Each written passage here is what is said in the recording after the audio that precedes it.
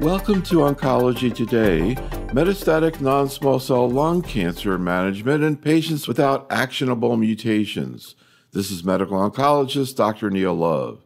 For this program, I met with Dr. Edward Garon from the David Geffen School of Medicine at the University of California, Los Angeles.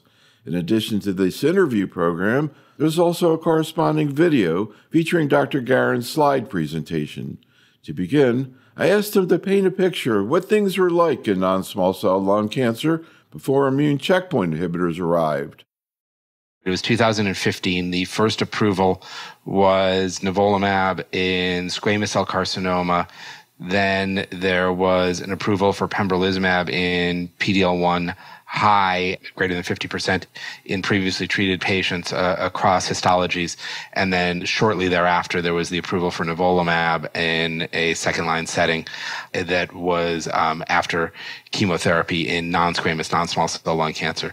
So I think that this is one of those moments for me that is, intensely gratifying, and one of the reasons I think that it's particularly exciting to be a physician scientist. We were involved in many of these clinical trials that led to this, but the practical effect is really felt tremendously. My clinic looks totally different. And in fact, I often discuss this when new fellows come in every 3 or 6 months, depending on their block schedule. I'll get new fellows. And what I remember is that my rotation, for instance, in a lung cancer clinic during fellowship was really a clinic about staging. That was the main emphasis for a lung cancer clinic, was how you evaluated stage of disease and management based on stage.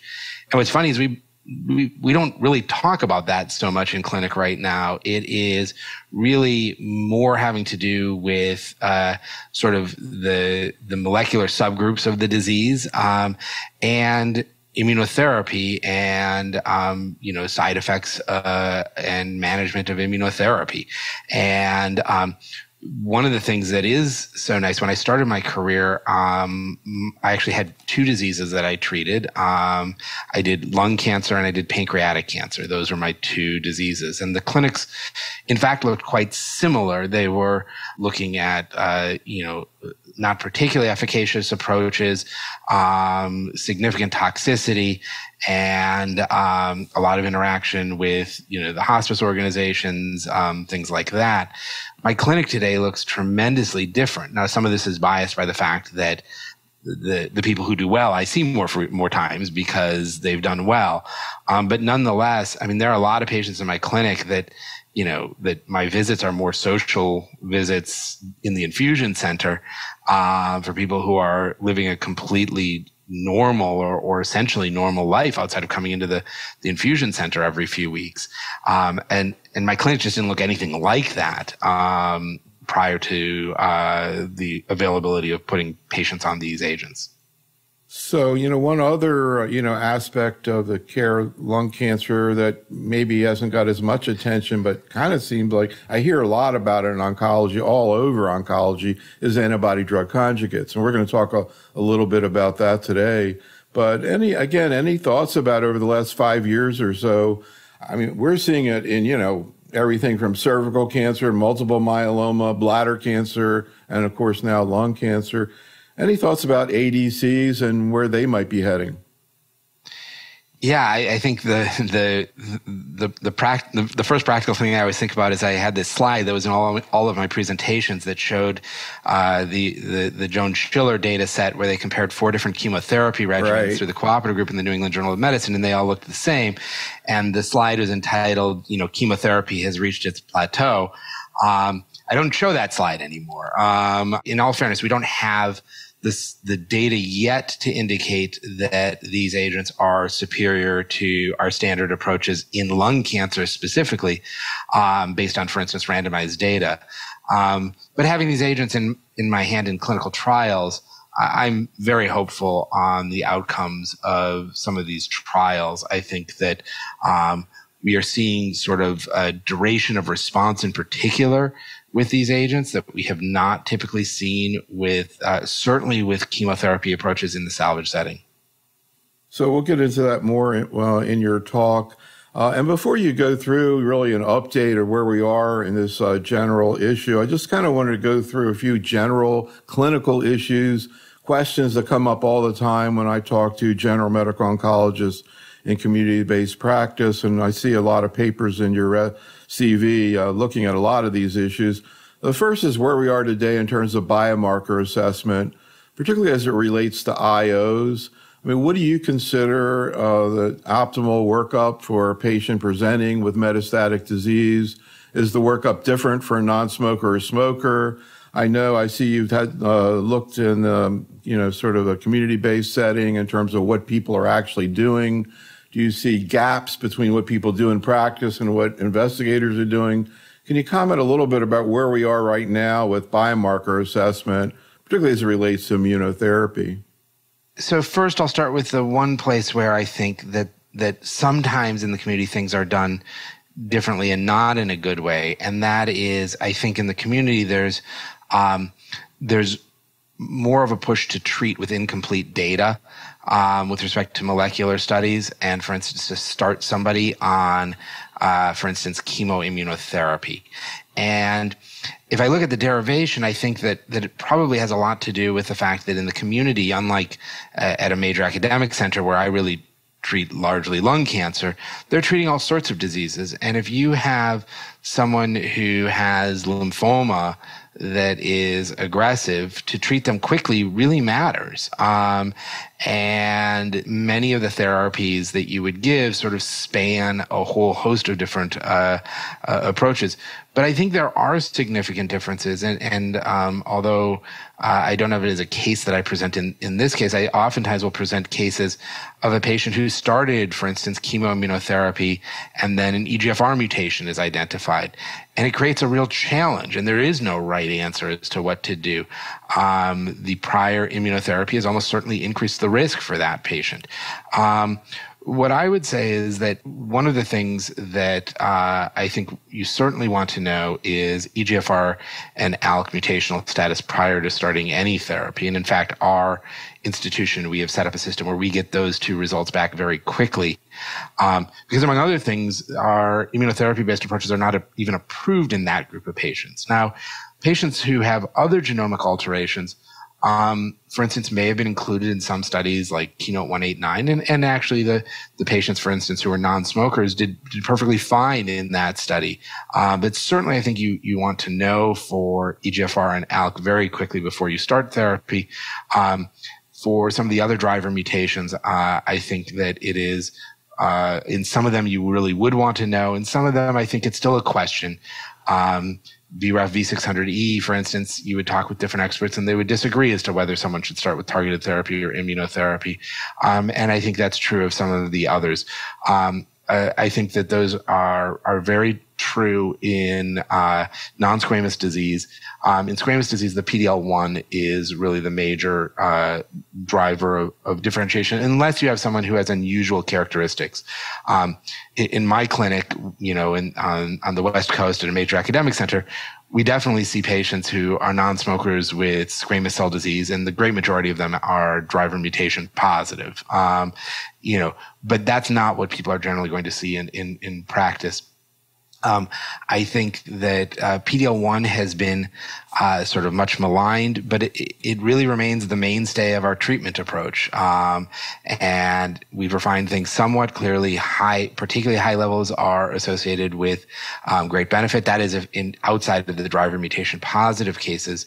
But I think it is important at least to know the EGFR and ALK status before starting therapy on someone. And in an ideal world, certainly I'd also know ROS1, RET, some of these other drivers that we don't anticipate being particularly sensitive to immunotherapy approaches. Yeah, I saw a study you did getting into this issue of, the fact that people in practice get kind of nervous, they don't have the data back, and they want to go ahead and get started with treatment.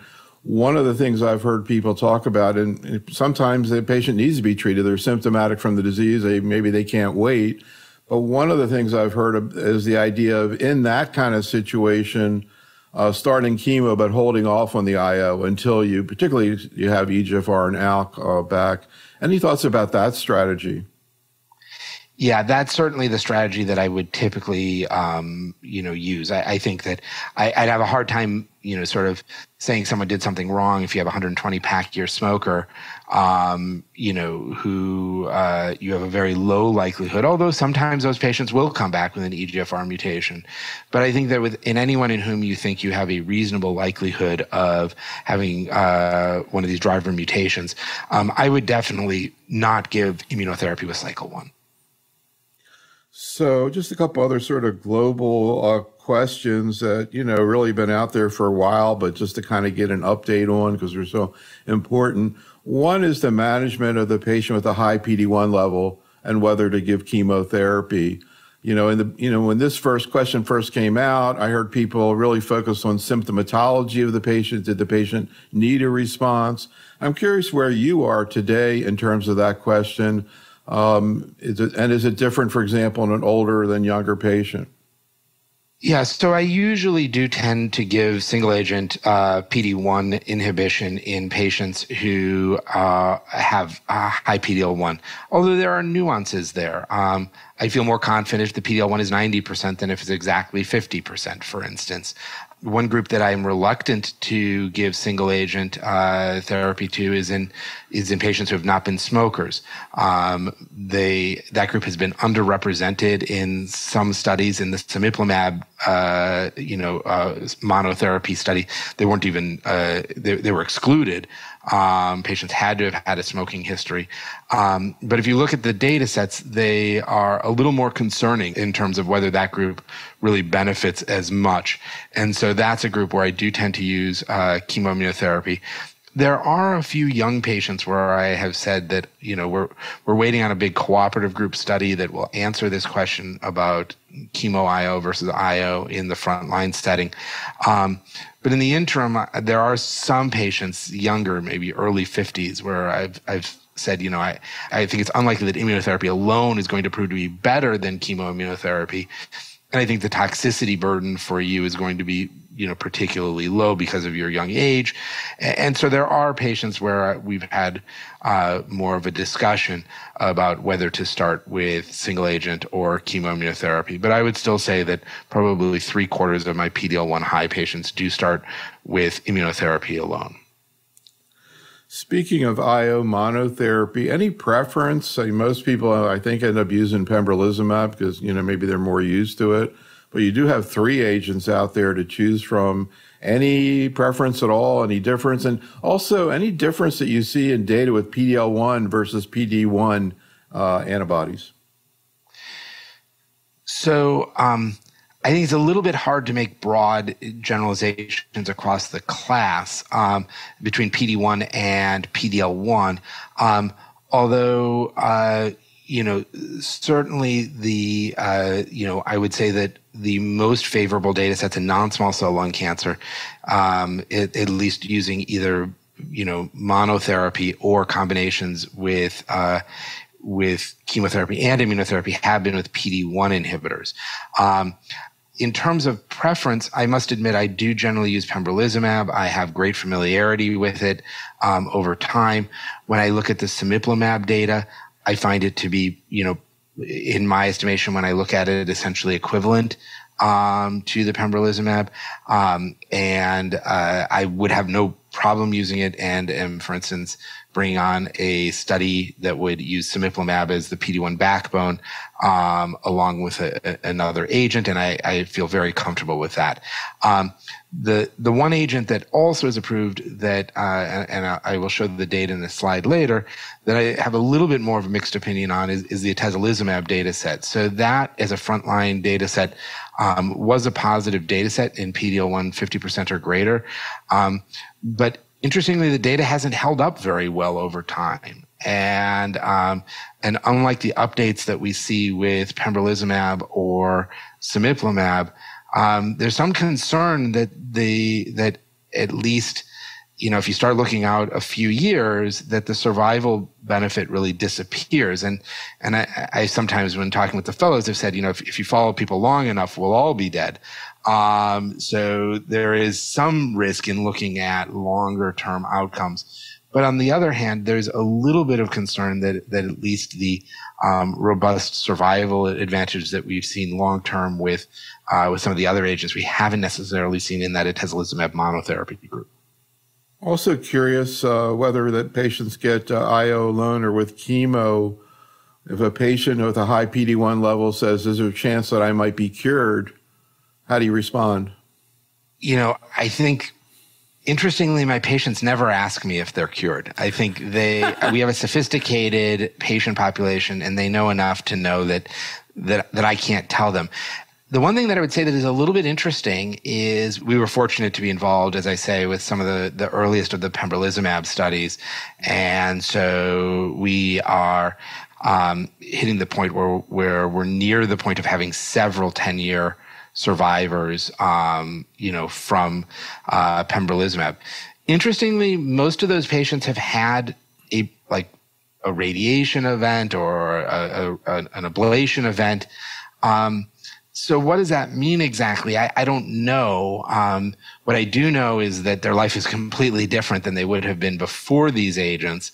But I think we just don't know what the answer to that is. I think that the most we can hope for is durable response. And this may not sound like a real positive, but it is. I'm definitely in my clinic starting to see people who die of something else. And although, again, that may not sound like a cause for celebration, we sort of all know the deal. Everybody's going to die eventually. And so the best that I can do is have them not die of the thing that I'm managing or because of a complication of that. And that's definitely starting to happen in my clinic where lung cancer is on the problem list. And that was never the case before. And when you asked earlier about how my clinic is different, I didn't really interact much with the primary care physicians. My colleagues in breast cancer used to have ongoing collaborative relationships with the patient's primary care physician. And when I took over somebody's care, it really was taking over. The primary care physician was done, and it was my issue now because their problem was lung cancer. And that's starting to change, and that's really an exciting thing. Really is. Just a couple other general questions I want to bring up. One is, and I know you're going to get into this, but I just want to start out with more of a global, because we've heard lots of data, or a fair amount of data over the last few years about the issue of anti-CTLA-4 plus PD-1, initially ipi-nivo, now more recently, particularly durvalumab. And I'm curious right now, in general, outside a clinical trial, in what situations, if any, do you think about a combination like that? And also, in general, again, it's sort of a macro view of toxicity, ipi-nivo, the way it's being given in lung cancer trials, and durvalumab. So I must admit that the CTLA-4 inhibition has been a great frustration to me. And the reason it's a frustration is that I tend to be a bit of a purist on clinical trials. I do sometimes teach essentially in the Clinical Trials 101. And I mean, it's not called that, but essentially what would be considered Clinical Trials 101. And the way to show whether a drug is efficacious is really simple. You randomize people to either get that drug or not get that drug and show that when they get that drug, they do better. This isn't complicated. It's standard. And we've never designed studies to do that with CTLA-4 inhibition. It's a significant frustration and has greatly limited my use of CTLA-4 inhibitors as a result, because I can't isolate or even talk to patients about what the anticipated benefit is. So when am I most likely to use them? I think that one place where I have been inclined to use them is, for instance, in somebody who has progressed, and this may change over time, although maybe not based on the fact that the approvals for adjuvant immunotherapy are really in patients who are PD-L1 positive. But so, for instance, if somebody progresses very rapidly after, adjuvant chemotherapy, the likelihood of going to a chemoimmunotherapy At that point, platinum-based chemotherapy plus pembrolizumab, for instance, maybe cemiplimab, I think the likelihood of benefit there is extremely low if they have like a PD-L1 of 0, for instance. So I think those are places where I do consider CTLA-4 inhibition. I'm not absolutely sold on the benefit because I still haven't seen that sort of trial that definitively shows that this is an efficacious class of drugs. But in somebody who's already gotten chemotherapy, who doesn't really have biomarkers that are suggestive of a benefit from single agent immunotherapy, that's a situation I think to look for either clinical trials or in an absence of a lot of data, something that might incorporate a CTLA-4 inhibitor. Yeah, that's a really interesting thought. What about the difference, indirectly as you see it in the way Ipi/Nivo plays out in terms of toxicity versus Durva/Tremi? So I think that the main difference when one looks at the two study regimens is the duration of each agent.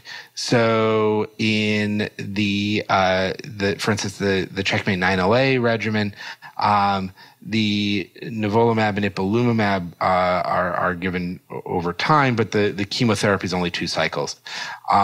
There is more chemotherapy in the Poseidon regimen, which is the durvalumab and tremelimumab, but there's only one after the initial sort of 4 cycles. There's one additional Tremi cycle.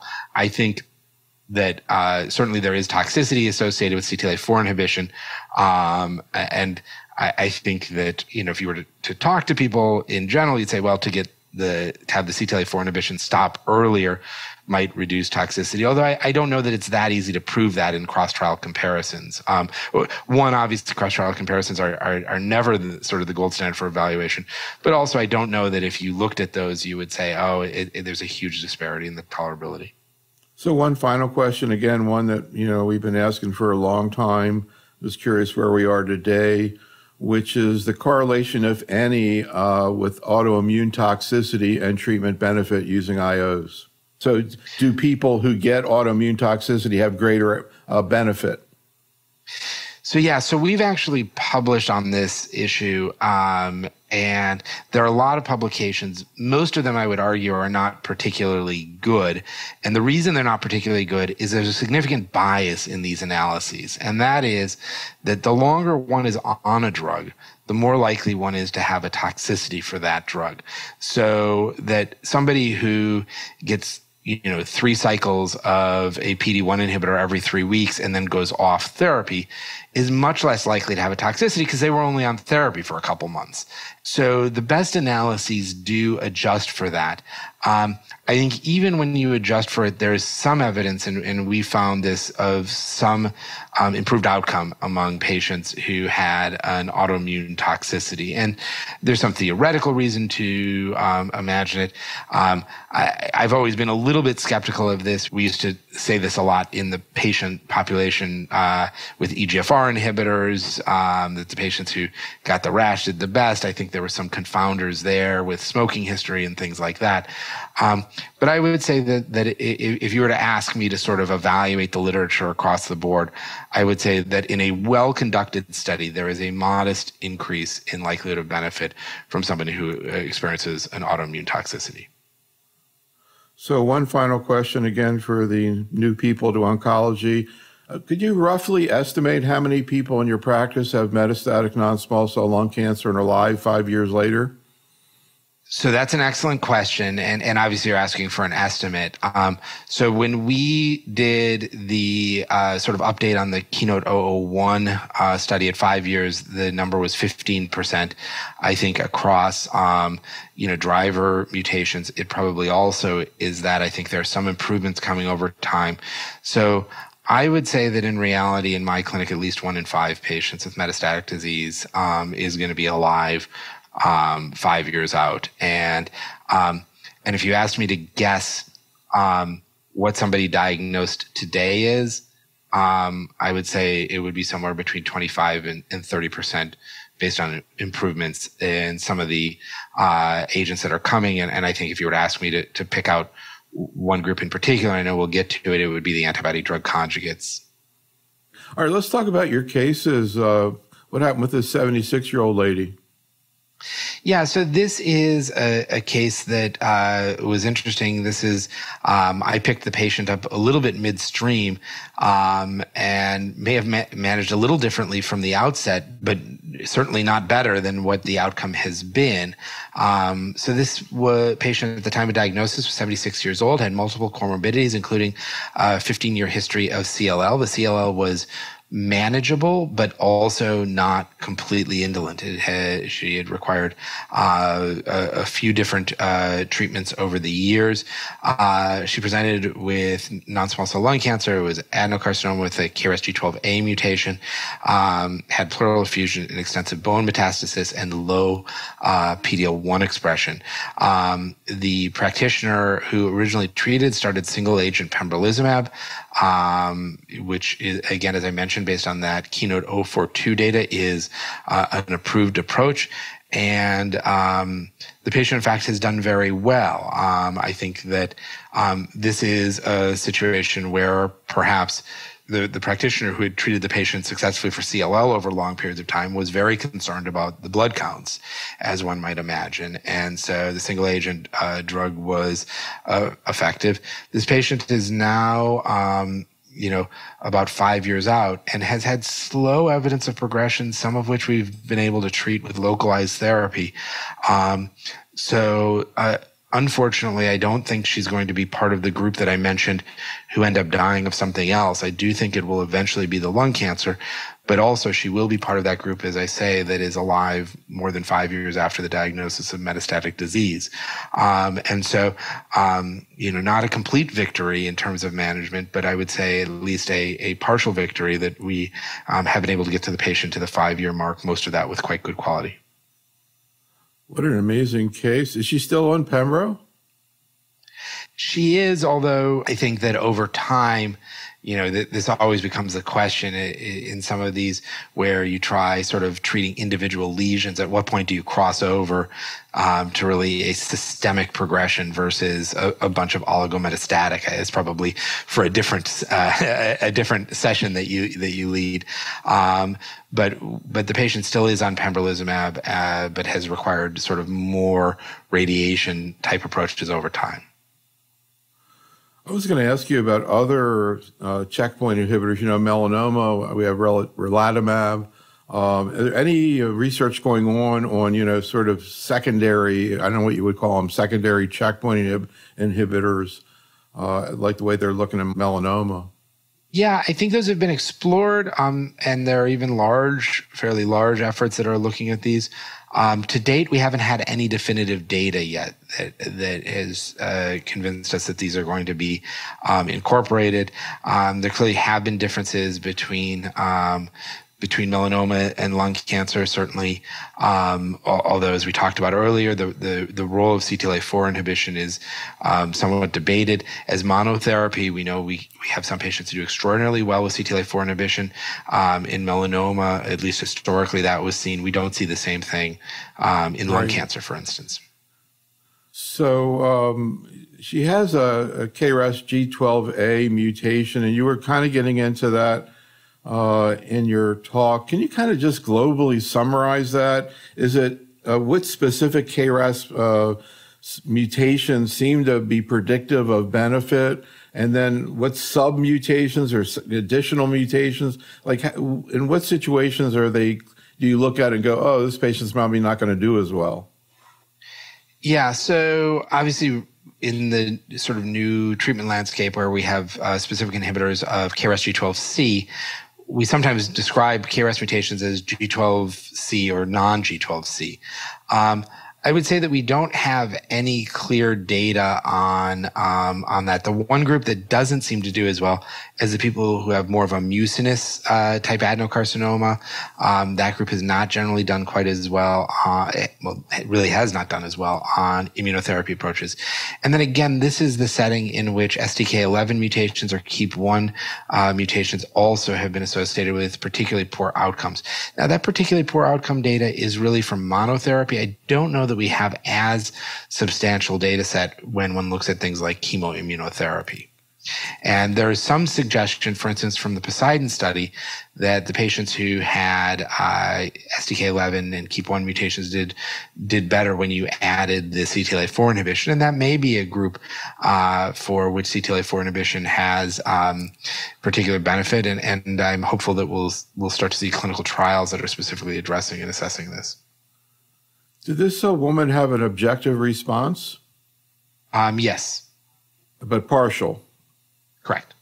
When you look at people who've gotten IOs who get out to 5 years, what fraction of them have CRs? Almost none of the lung cancer patients have complete responses. And when I describe this to the patients, because they obviously are always disappointed, they want to see everything go away. And what I always explain to them is that no matter how good a drug is, it's not likely to regenerate normal lung architecture. And so over the years, we have had indication, for instance, to biopsy some of these residual masses. Some of them just look like scars. Some of them are active cancer. I sometimes describe it as that the immunotherapy sort of worked it to a draw. And sometimes maybe that's good enough. So she's never had the symptoms. She still has a pleural effusion? No, the pleural effusion has improved, and one of the problems that now it's been more adrenal metastases that have been an issue. Interesting. Okay, how about your 56-year-old man? Yeah, so this is a 56-year-old man, long smoking history, even despite the young age. Patient presented with squamous cell carcinoma of the lung. PD-L1 was low at 5%. Tumor mutation burden was high, but not sort of meeting that 10 mutations per megabase. There were no identifiable mutations because, again, the patient did have a NGS testing, and the patient was actually referred for enrollment in the Poseidon trial. As I mentioned, we did have the Poseidon trial. This is a patient who unfortunately didn't really benefit from the trial. And one of the things that I think when one looks at the data from the Poseidon trial, the squamous cell carcinoma patients didn't do particularly well here. I think it's a little bit hard to know when one looks at the group that got gemcitabine as their sort of second chemotherapeutic, in addition to platinum agent, is a group that didn't do particularly well. And, whether or not it's that the gemcitabine is acting as a surrogate for squamous cell disease, or squamous cell disease is acting as a surrogate for gemcitabine as a partner, I think it's a little bit hard to know. But empirically, this person did receive the combination of carboplatin, gemcitabine, and both of the immunotherapeutics, and really didn't have any real benefit. What happened in terms of tolerability, autoimmune issues? Yeah, so the tolerability was okay, and one of the things, and I think we tend to forget this, is that the tolerability of lung cancer isn't all that good. And so in this case, the patient's quality of life certainly diminished over time based on their course, but really it was not based on the drugs themselves, but really based on the disease. And that, like is often the case, unfortunately, in this case, the tolerability issues were based on sort of lack of efficacy rather than tolerability issues. When you, I know I saw a paper you did on thyroid abnormalities with IOs, of course, very common. What is the spectrum that you generally see of IO toxicity? How do you monitor for thyroid, and what do you see clinically thyroid? I've heard both hyper and a hypo. So we occasionally see hyperthyroid that eventually burns out sort of to hypothyroidism. The one thing, and I think you mentioned this in the paper by Aaron Lisberg, my colleague, from our group, that I think was, particularly interesting, is that our electronic medical record and sort of prescribing stuff is all set up that while somebody's getting their immunotherapy, we routinely check their thyroid function tests. The problem is that once they stop, they move on to another therapy, we no longer check it because that's not how the builds for everything else are in our electronic medical record. And so we found sort of a disappointingly low rate of continuing to follow for thyroid abnormalities. And this is a concern to me, particularly because a lot of the symptoms of hypothyroidism are very similar to just sort of the symptoms of someone who's failing from cancer. And so I do worry that there are some patients who we're basically sending to hospice for hypothyroidism. Wow, that's scary. So, I don't know that the numbers are huge, but I think it's real. That's what I was going to ask you. I mean, how often do you see hypothyroidism that's delayed, say more than a couple of years? Well, you don't generally see it more than a couple of years, but the problem is that if you look at the peak for hypothyroidism generally presents after that. And so in fact, you'll look at this. If you look across studies, the rate of hypothyroidism is I would argue, highly correlated with the duration that patients spend on study. Because again, somebody who progresses after 3 months, you're generally not going to pick that hypothyroidism up. That's such an interesting and important point. I've never heard anybody make that point. I mean, most people progress through IOs, right? Correct. And so I think it's important to remember that some of these toxicities can be delayed, and that thyroid, in fact, if you look, someone who progresses on their initial therapy, you would expect that their hypothyroidism would probably start after they've stopped immunotherapy. Such an interesting point. Plus thyroid's common, but colitis, pneumonitis, I guess theoretically they could also occur after the therapy stopped. They can, and that's again when we discussed earlier about withholding the checkpoint inhibitor in patients who you don't have full genomic abnormalities. That's what the concern is, that we clearly have seen higher risk when somebody gets a TKI after an immune checkpoint inhibitor. As long as you brought that up, I've heard about this data, for example, EGFR, TKIs, but do you see that with other TKIs, dabrafenib, MET, RET, all these? Do you see that? You see it it's different events with each. So, for instance, osimertinib, it's really been lung toxicity. Crizotinib, it's been hepatic toxicity largely. There are some reports that are starting to indicate for some of these other TKIs as well. The one that I think that so far things have been a little bit better on has been some of the BRAF inhibitors. We have a large data set on that, obviously, for melanoma. Yeah, that's a great point. All right, last case, 63-year-old woman. Okay, so this is an interesting case because it's a 63-year-old woman, history of non-small cell lung cancer with a L858R mutation in EGFR, was diagnosed with a malignant pleural effusion. Patient received erlotinib, eventually ended up going to osimertinib, then osimertinib and a MET-directed antibody-drug conjugate. The payload there was not deruxtecan. Then the patient went on to receive platinum-based chemotherapy. Patient also received a study that included pembrolizumab, so that I guess is 5 prior lines of therapy. 8 years into her disease course, she enrolls on a trial of datopotamab deruxtecan. And the patient went into the trial and had substantial pain and also a cough, and those symptoms have really resolved. The patient's now, about 6 months into treatment on datopotamab deruxtecan, has had a partial response, is doing extremely well clinically. Any tolerability issues? Any stomatitis? Minor stomatitis, also hair loss.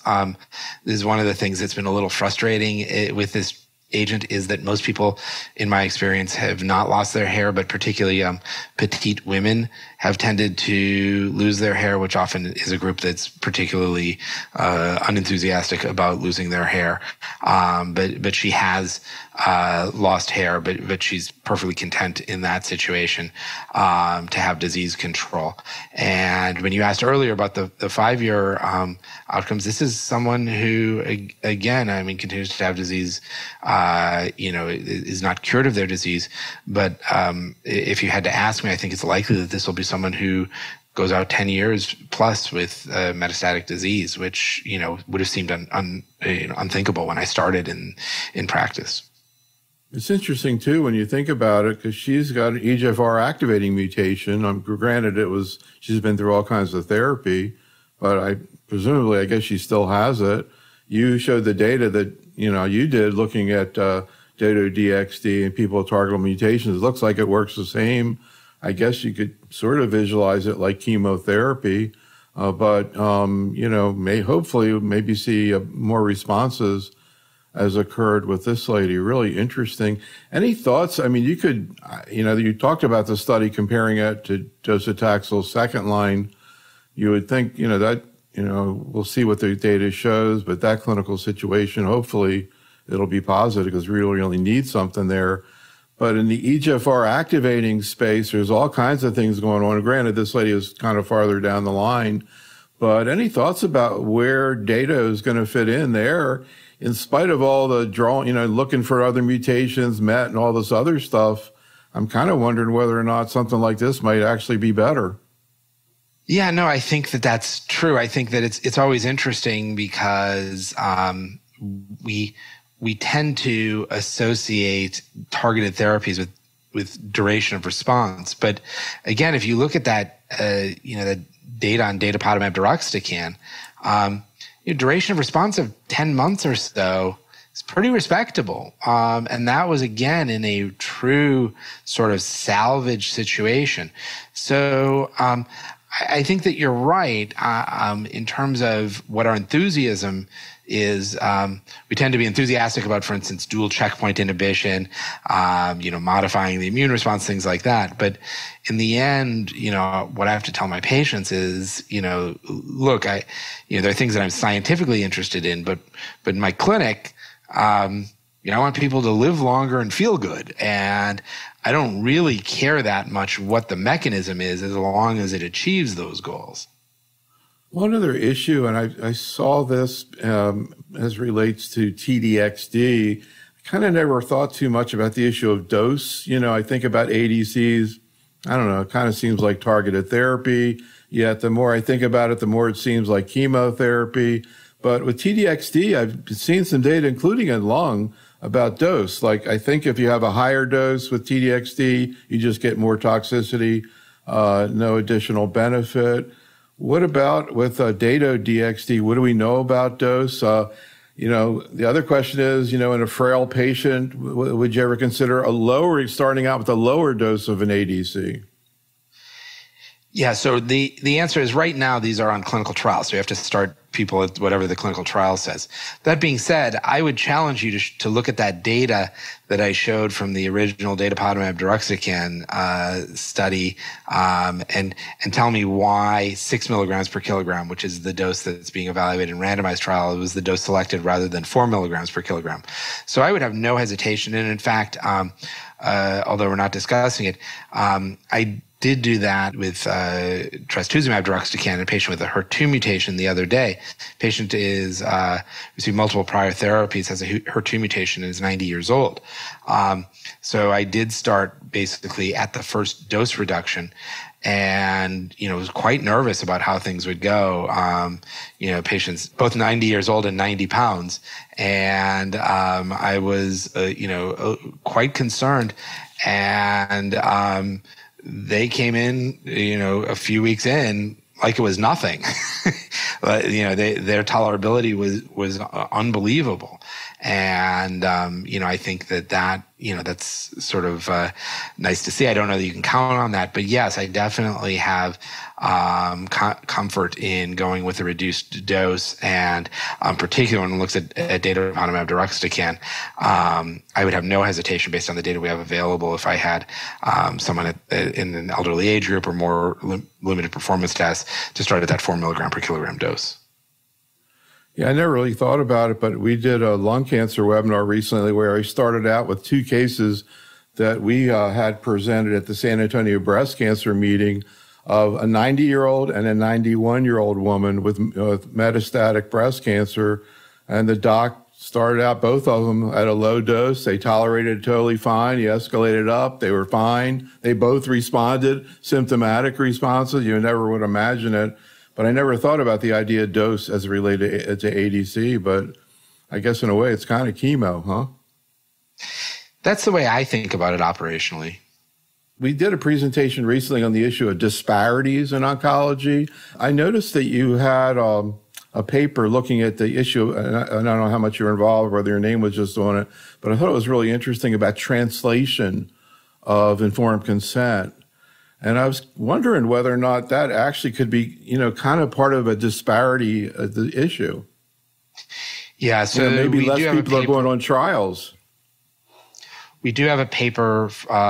It's from my group. It's currently in review, but I think we can state it's been posted as part of the open review process, because I think that particularly with this sort of data, I do want people to have access to it. So it's Maria Velez, who is part of my group, and what motivated this is that obviously Los Angeles, which is where I live and practice, is approximately 50% Hispanic, and our cancer center, although making major efforts to try and increase clinical trial enrollment in those populations, we're falling short, and that's something that we want very much to improve. And so, what that paper is looking at is specifically on studies that are not funded by industry, and the issue is that if I have a study with an industry sponsor, I can pass along the cost of translation.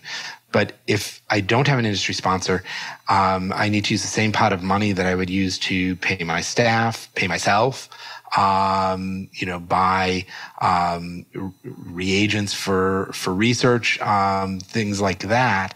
And my concern was that if that happens, one might imagine that people would be less likely to offer studies to people in whom translation was required. And that is, in fact, unfortunately, what we did find in our study. Now, I say unfortunate, but the fortunate thing about that is my hope is that with the eventual publication of this data, that there will be greater recognition of this. And I think it's logical if you make it sort of financially disadvantageous to an investigator to enroll a certain group of patients, it isn't particularly surprising that group would be enrolled less. And I think as a society, we want to avoid situations where we would basically be disincentivized from enrolling certain populations of patients. And I'm hopeful that paper, will be published, in full form fairly soon. And that it will be able to start a discussion about how we can set up our trial system so that it does align with what our stated goals are, which is enrolling a patient population that is reflective of the population we treat. Do you know, I know there's this omnibus bill or something that new clinical trials have to have, I think, a minority or disparity plan. Do you know anything about that? And do you have any thoughts yourself about like what kind of disparity plan you would put together in a trial?